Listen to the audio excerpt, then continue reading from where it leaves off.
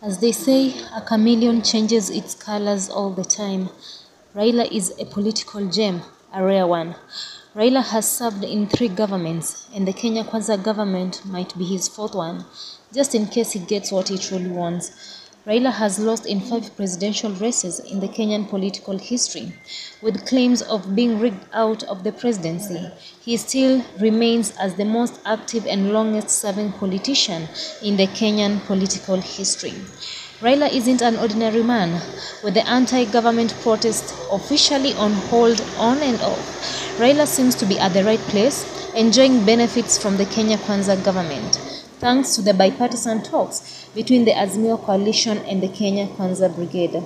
It's a blessing in disguise, or maybe intentional move to have something beneficial for him in Ruto's government, with no one asking questions. Raila was pressured a while back to retire from active politics since he was of age and has lost 5 times in the presidential race in the country. Raila clearly stated that he's not ready to retire. No retreat, no surrender. It is what it is.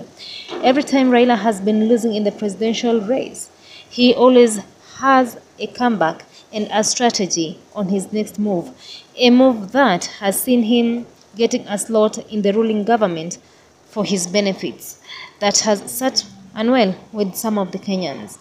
Is his strategy a gateway to politics, or is it of selfish interest? With time, as we await the final decision of the bipartisan talks, do you think that his final say on the table will somehow make the president have a change of heart on the current state of the economy?